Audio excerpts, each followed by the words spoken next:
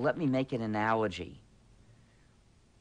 between programs and recipes. So a program is a lot like a recipe. Each one is a list of steps to be carried out with rules for how to tell when you're done or when to go back. At the end, there's a certain result. If you cook, you probably exchange recipes with your friends. And you probably change recipes too. And if you've made changes and you like the results and your friends like eating it, then you might give them the changed version of the recipe.